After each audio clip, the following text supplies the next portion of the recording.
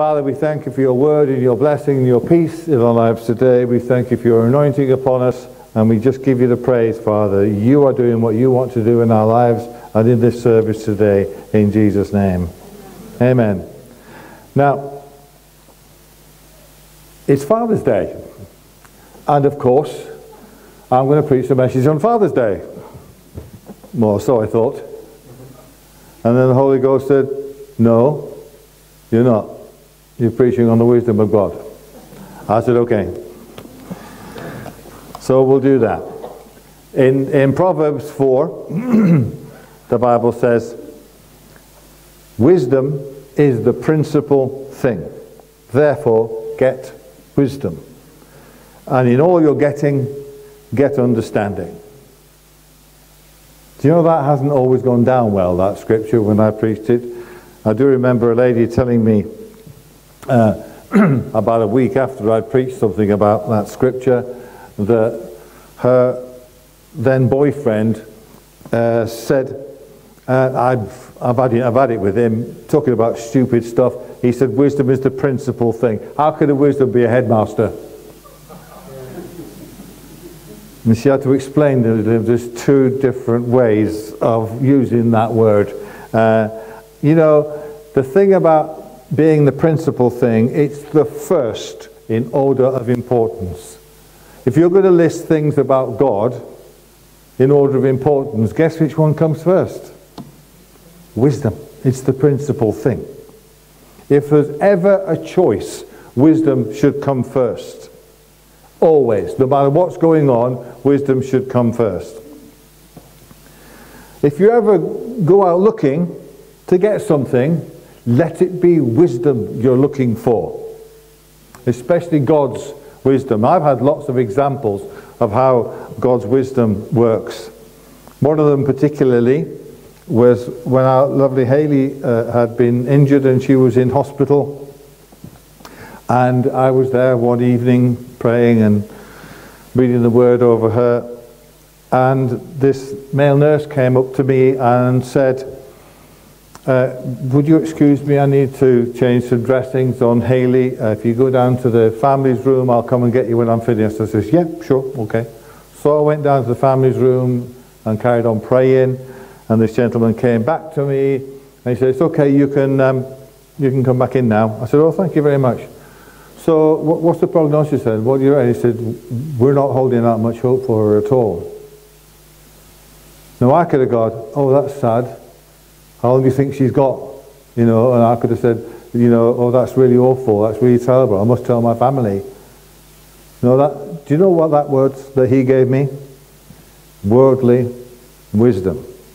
Now, on the wall behind Haley's bed was a piece of paper, like that one, with a picture of Haley and a prophecy that had been spoken over Haley a few months earlier from God through Robert Marsbach.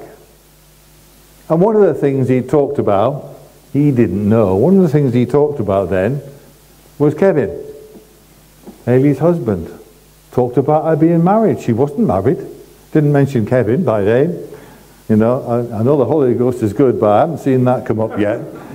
You know, it mentioned a husband, mentioned all sorts of things about her that hadn't happened yet.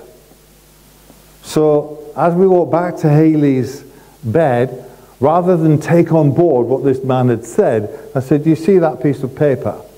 He said, yes. I said, that is a prophecy from God about Haley's life, including some things that haven't happened yet. It's not possible that she should die. Why? Because the wisdom of God through that prophecy said there was a future for Haley. It can't not happen. If she's going to get, if that Bible is talking about a husband for her, she's going to get married. You can't die. It's impossible. God said it was going to happen. Do you understand what I'm saying? That was the wisdom of God. That scripture, those words of prophecy, that is the wisdom of God where Haley was concerned. This man gave me what he considered to be a wise statement. We're not holding out much hope for her. Thank God we didn't have to hope in what he was hoping for. Thank God we knew that God was going to do something about it. Amen? Now the key is, there's a lot of wisdom out there, so-called. There's a lot of people who are very wise, but if their wisdom is not in line with God's wisdom, guess which one you should be believing? You should always be believing God's wisdom. And it says, while you're doing this getting, get some understanding too. It said in that scripture. Get some understanding as well. See, wisdom is knowing what to do with the information you already have. Right? Or it's straight wisdom from God. But you know anything about anything, He just gives you the wisdom. Understanding here is discernment. Especially being aware of your source of wisdom. When you hear something that's supposed to be wisdom, know where it comes from. Use your understanding that God gives you to discern where it's from. Is this from the world? Is this just from some professional person? Or is this actually from God? And we need to know that our wisdom that we're operating in is from God. Amen? Hallelujah. Now when it comes to getting wisdom, the Bible says again in Proverbs 9:10, the fear of the Lord is the beginning of wisdom, and the knowledge of the Holy One is understanding.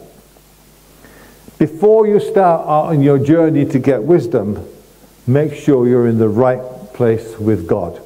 Make sure you have a reverential awe and respect, and in the right frame of word, fear of God. We're not afraid of God, but we have a fear of God in an awesome reverential respect, in that you don't want to get things wrong where He's concerned. Not just for you, not just because of sin's sake, because He's so wonderful, you don't want to do things wrong, do you? You know, it's like when you're buying a present for somebody, most people who buy a present for someone will take some time to do a bit of research and find out what it is they like. Yeah? Which is why most people, you know, get blessed by that. Because they take time to research things. The thing is, God knows you already. But how much do you know Him? And the more you know Him, the more that wisdom is going to be readily coming into your life.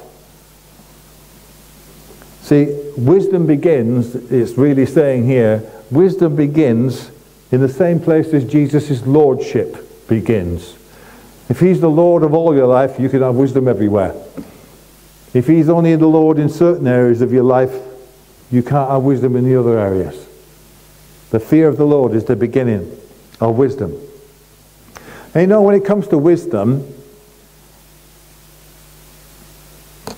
the way you talk about wisdom is you're usually asking somebody who is an expert how. A question about wisdom usually starts, how? How are we going to sort this out? How are we going to do this, Lord? When you're asking how, what you're saying is, you don't know.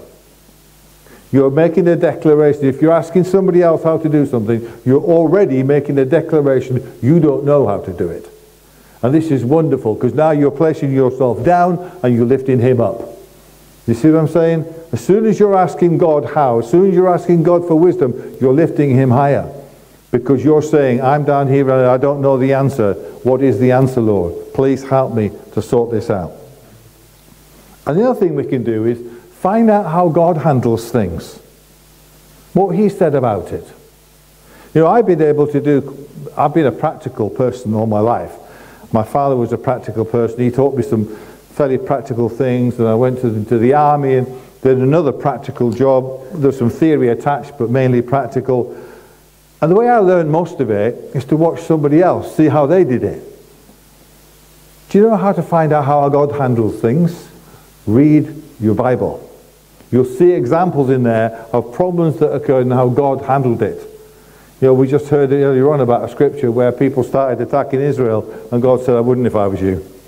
I don't like people attacking my kids. You know, God already knows that if you're doing things right, you're going to get wisdom from Him. Amen? In Exodus chapter 35, verse 35, It says, he, that's God, he has filled them with skill to do all manner of work of the engraver and the designer and the tapestry maker in blue and purple and the scarlet thread and fine linen, and of the weaver and those who do every work and those who design artistic works. That happened, that statement, those sort of words are in the Old Testament quite a few times. Many times in the Old Testament, especially when they were designing and building the Ark of the Covenant, or a sanctuary, or a temple, or the tabernacle, or anything like that, or the ephod that the priests wore, whatever it was, God gave the people, the craftsmen, the wisdom to be able to do it. God was asking people to do stuff in a lot of cases that had never been done before. Now when you as a craftsman are being asked to do something that's never been done before, you're going to need some wisdom. You're going to need some wisdom from somebody who actually does know how it's done. So God gave his wisdom to all of these craftsmen who could then do the things he wanted them to do and make it look really good. I've never seen the Ark of the Covenant, I've never seen the ephod, I've never seen the things they made in those days, but I do know from the Word of God they were excellent. They were absolutely first class. You could not have made any of those things any better. Why? Because the people who had been asked to do it by God were being given his wisdom to do it. And you know, if God is asking you to do anything, whatever he's asking you to carry out, he, along with it, will give you the wisdom to do it. He will never, ever, ever expect us to be wise enough to do something he's asked us to do. He knows we're not clever enough. He knows he is much wiser than we are.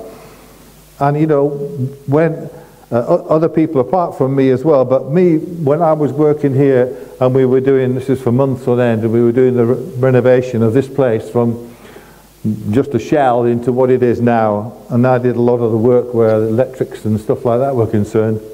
The number of times I'd be halfway doing something and I'd stop and I'd go, oh, I've run out of how to do that. I don't know what to do next. I have no idea how to do the next bit. And I just say, Lord, what shall I do now? I usually need a cup of tea to make sure that got into me properly. And I'd sit down with a cup of tea and I'd get wisdom from God. And a couple of times, on a couple of occasions, I was doing something and somebody said to me, oh, that's brilliant. What made you think of that? I said, I didn't. I asked God and he told me what to do. You see, God wants us to be blessed with the ability to do the things he's calling us to do. He wants us to shine as people who can do stuff for him. How can you do that? Because you've got his wisdom. Hallelujah. Thank you, Jesus. In 2 Corinthians, I'll try again, Chronicles 1:11, God said to Solomon, because this was in your heart and you have not asked riches or wealth or honor or the life of your enemies, nor have you asked long life, but have asked wisdom and knowledge for yourself, that you may judge my people over whom I made you king. Wisdom and knowledge are granted to you. And I will give you riches and wealth and honor, such as the kings who were before you, nor shall any after you have the like. Solomon was asked by God, what can I do for you, Solomon? And Solomon could have said, I want loads of money, loads of wealth, I want you to kill all the enemies for us, and then we'll be great. But he didn't. He recognized that God had put Solomon as the king over the people. And he recognized this as an important job for him to do. So he said, I want wisdom. I've got these lovely people you've given me. I need wisdom as to how to look after them. So God said, wonderful. I love the fact that your heart is for the people I've called you to. So I'll give you that wisdom. And I'll give you that knowledge. But since you didn't ask for wealth and riches, I'll give them to you anyway. And you know the Bible says he was the richest man that ever lived? The richest man that ever lived. And I think that's probably still the case. I know there's people in the world, and I can name some names, they've got billions. This is back then. Solomon had a lot more back then than these guys have got now. And the wealthiest people in the world were coming to see him. And the so-called wise people were coming to Solomon and asking for wisdom. You know, the kind of wisdom that God gave him. I remember one time in the Old Testament, these two ladies came to Solomon with a baby. And they were arguing, and one of them said, no, it was mine that died. And the other one said, no, it was mine that died. And these two women had been in the same room, and one of the babies had been smothered or something and died, and the other one was alive. And they were both arguing, this is my baby that's alive, it's my baby that's alive. And they came to Solomon, and Solomon just sought the wisdom of God. And he said, yeah, the answer is simple. Let's get a sword, we'll chop the baby in half and give them half each. You think that's a bit silly. Of course it's silly, because he knew it wasn't going to happen. So the person who's the mother of the baby, and knew she was the mother of the baby, she said, no, give it to the other woman. No, I don't want it to kill. Give it to the other woman. And Solomon said, no, you have your baby. You think that's a bit strange? Yeah, wisdom sometimes is. The wisdom from God just doesn't line up with normal stuff. When God is asking you to do something, please don't expect it to line up with the norm. It's not going to. I'll show another scripture about that in a minute. But, you know, God is expecting us just to follow him blindly. Yes. Without any questions? Yes. Because he knows best. I don't know if you noticed that. You ever noticed that? Yeah. I've seen a lot of people who thought they knew best. I remember a gentleman telling us about some project he had all organised, and he was going to do this, and he was going to do that, and he had it all down on paper. It was all going to work, all wonderful. And we just happened to say to him, so when did God tell you about this? Oh, no, God hasn't said anything. So you don't have an okay from God? No, I don't need that. I know how to do this. I know how to do it. No, please don't. Please go to God, we said, and check with him first. No, it's okay, I know how to do this. It utterly and completely failed. Every aspect of it. I was sad for him because he didn't listen, but he needed God's wisdom and not his own. See, Solomon said, I don't want all that. I just want the wisdom to be able to look after your people, Lord. Why? Because he was operating in humility. And humility is linked very closely to receiving wisdom. If there's any pride involved in you trying to get wisdom, you won't get it. You won't get it at all. No pride involved. He knows best and we don't. Amen? In 1 Corinthians, I'm going to move across. 1 Corinthians 2:6. Howbeit we speak wisdom among those who are mature, yet not the wisdom of this age, nor of the rulers of this age who are coming to nothing, but we speak the wisdom of God in a mystery, the hidden wisdom, which God ordained before the ages for our glory, which none of the rulers of this age knew, for if they'd known, they would not have crucified the Lord of glory. When it comes to us speaking about the things of wisdom of God, we might as well be speaking to the people in this world in a foreign language, because they don't understand it. We probably didn't understand it. I certainly didn't understand it when people started talking to me about God. And I'm thinking, I knew better. I could understand that they got a belief, but they were wrong, and I knew better. Because I was using my wisdom. They weren't, they were using God's wisdom. The wisdom of this world, it says here, comes to nothing. All these people who are spouting all these things nowadays about what should and shouldn't happen, and yeah, if you do this, we'll sue you, and you do this, and we'll take you off broadcasting for this television program, or we won't allow you to be the head of this department or something. It's all going to fall apart because the wisdom of this world comes to nothing. The wisdom from God outsmarts everybody. The wisdom of God outsmarts everybody. It certainly outsmarted me a lot of times. You know, when God has directed us to do a certain thing in a certain way, there's no way we'd have thought how to do that. No way we would have ever thought how to do that ourselves. The thing is, the reason it outsmarts everybody, because it's shrouded in mystery. You think, mystery? What does that mean? Yeah, but it's shrouded in the mystery. Do you know there's only one, the mystery? Do you know what the mystery is? The mystery is Christ in you, the hope of glory. That is the mystery.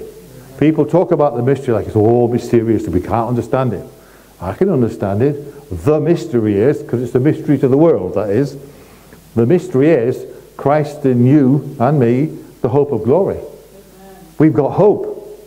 We've got hope. We've got the source and the author of hope in our lives. In Colossians 1:27, you need to know that scripture. It says, the mystery is this, Christ in you, the hope of glory. It says here, if the devil had known, if he killed Jesus, a whole new race of people would be born and reborn again and everything. A whole church would be planted. If he'd known that, he would have done everything in his power to stop Jesus being killed. He would have protected him to the end. Didn't know. He didn't understand what the mystery was. He thought, here's a troublemaker, we'll kill him off. And God said, brilliant, that's exactly what I want to happen. Because it doesn't line up with sense, does it? It doesn't line up with human common sense to have the person who can sort all your problems out, let's have him killed. And God says, yeah, that's right. And you're thinking, but that doesn't make any sense at all. No, it doesn't. You wouldn't be here if it made sense. Because if it made sense, everybody would have gone, no, we're not doing that. Jesus was allowed to be killed. He rose again. That's what the devil didn't know was going to happen. He didn't know Jesus was going to be born from the dead and rise up again and pay the price for our sins. The devil is really stupid. I don't know if you've realized that. When he's encouraging you to do something that's wrong, he's really stupid because God has already provided a way out.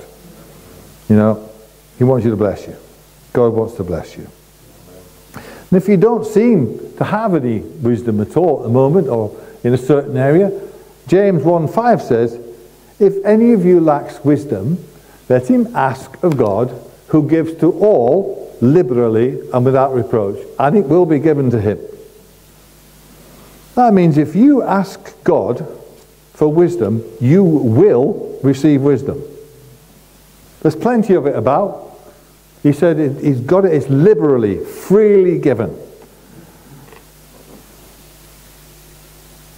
Whenever I need wisdom, I ask God for it, and I get it every time. Sometimes I don't even have to ask, it's just given. I'm doing something for God, and he gives me the wisdom, and I just get on with it. But sometimes we just have to say, sometimes we're praying about somebody, and we just have to say, oh Lord, what do we pray about here? What's the score here? What we need to be focusing on?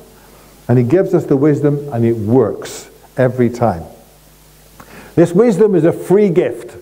It is a free gift, but only if you ask for it. If he hasn't already given it to you, you need to ask. Why do you have to ask? Because it proves you don't have it.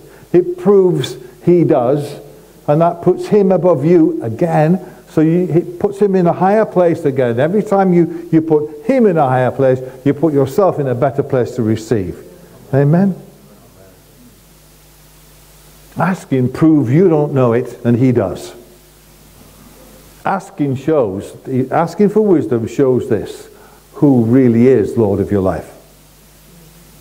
If you never ask God for any wisdom about anything, you're still in charge. That's not a good place to be. Now here's a statement that God gave me this morning. Never asking for wisdom is not wise.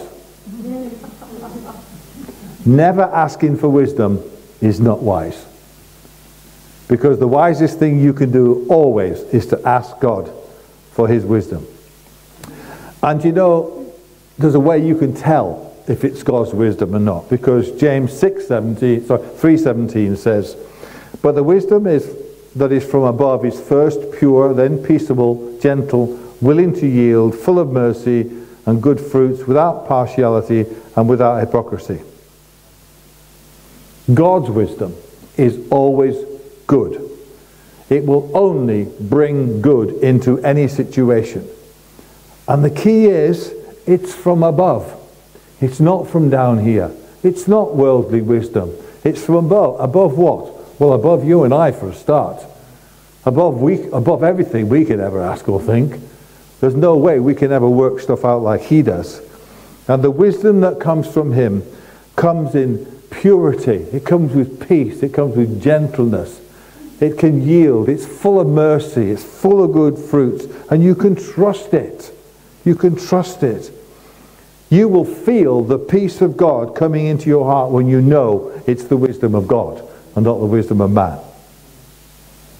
And it will always bless everyone, especially you. If you're the one asking for the wisdom and you're receiving wisdom from God, it will bless you ultimately in every way. And everything that it touches, everywhere it goes, every effect it has on every person will be a blessing. Any wisdom, anything you hear like that brings strife or fear or doubt is worldly and never to be trusted. If when you're being given so-called wisdom, this is what I think, if somebody says to you, this is what I think you should do, and it brings fear or doubt, it's not from God. Immediately say, oh, come on, Lord, what's your take on this? What do you say about this? Cast it out. Don't let it get into your life at all. And then, I thought I put that scripture up, I didn't. 1 Corinthians 1:30. But of him are you in Christ Jesus, who became for us wisdom from God, and righteousness and sanctification and redemption. If you need wisdom, just get Jesus involved. Get Jesus involved. Ask him how you should do things. Ask him the best way to do things, because Jesus has been made wisdom. It's not just that he knows, it's not that he has the wisdom, he is wisdom. Jesus is the way, the truth, the life, wisdom, righteousness, sanctification, redemption. He is all these things. So when you get in, get Jesus. Get Jesus more into your life than he has before, and more wisdom will come into your life than ever before, and you were blessed to be blessed to be a blessing. Wisdom is the principal thing, and I believe today God wants us to be looking to him much more than we ever have been before for wisdom. Whenever there's the slightest little doubt in your mind as to what to do, or even if there's no doubt, check with him anyway. Sometimes we have no doubt that this is the right way, and it's absolutely wrong. But we thought it was right. Check with him, he knows best. Father, we thank you for your word. You brought wisdom into our life today. You brought wisdom into our life through Jesus and through your word. Help us to continue in that wisdom and continually ask for it, to receive it in every problem and every circumstance we find ourselves in Jesus' name. Amen. Amen. Thank you, Jesus. Thank you, Lord. Thank you, Jesus.